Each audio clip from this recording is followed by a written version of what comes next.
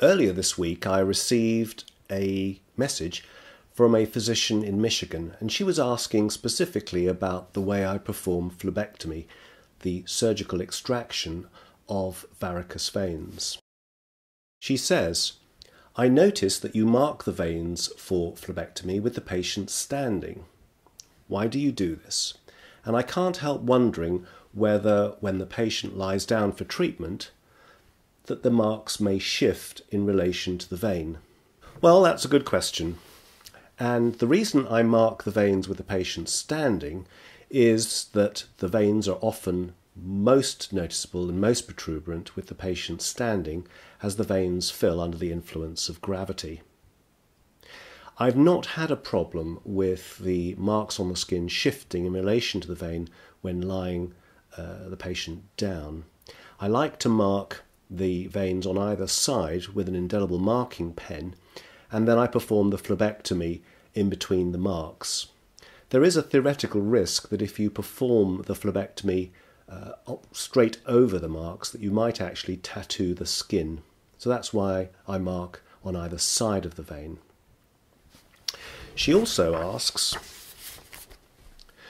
with regard to the actual punch biopsy that you use to extract the vein, does it not damage the vein and make it more difficult to remove?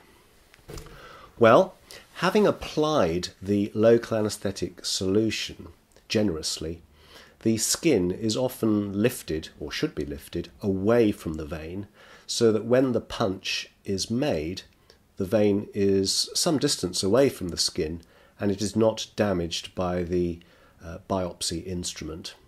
In fact, it's difficult to push the punch biopsy very far into the skin. It has a limiter, so the punch cannot go too far into the skin and into the surrounding tissues below. She also goes on to ask, I have heard of phlebologists performing foam sclerotherapy before phlebectomy. Does the foam extravasate and damage the tissues when phlebectomy is performed? Well, I've been performing phlebectomy in association with foam sclerotherapy for many years now, and this is not a problem that causes any consequences. I usually perform foam sclerotherapy under ultrasound guidance prior to performing phlebectomy, because the application and administration of tumescent local anaesthetic will obscure the ultrasound appearance of the vein and make it very difficult to perform foam sclerotherapy.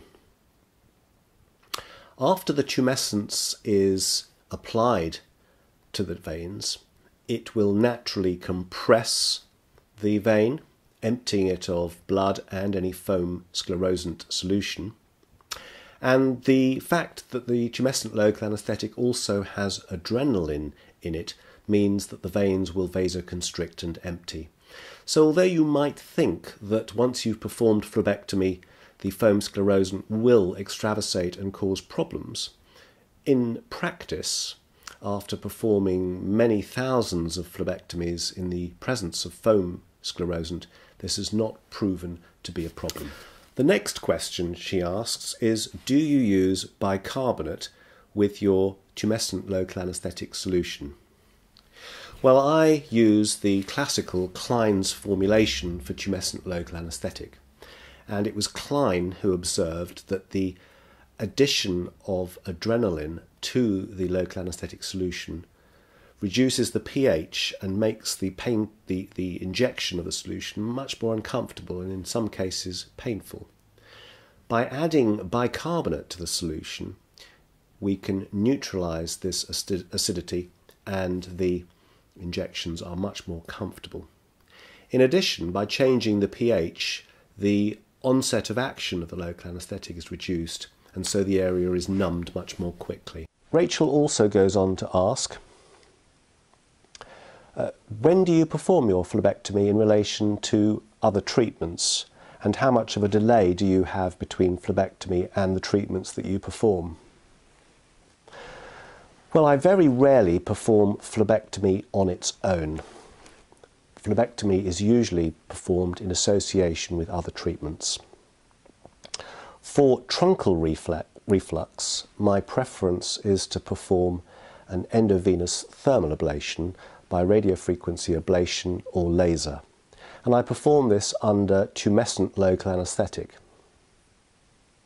More recently, I have also been treating truncal reflux with VenaSeal by Sapheon, which is an intravascular cyanoacrylate glue which bonds the vein shut instantly and which does not require the use of tumescent local anaesthetic nor the use of compression hosiery or bandaging afterwards.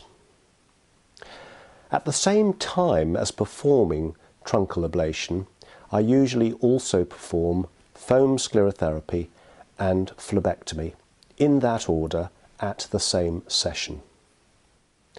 Where endo-thermal ablation or VenaSeal is not appropriate, I usually treat veins by a combination of ultrasound guided foam sclerotherapy and phlebectomy under local anaesthetic in that order at the same session. Well, I hope that answers your questions, Rachel, and thank you for your interest.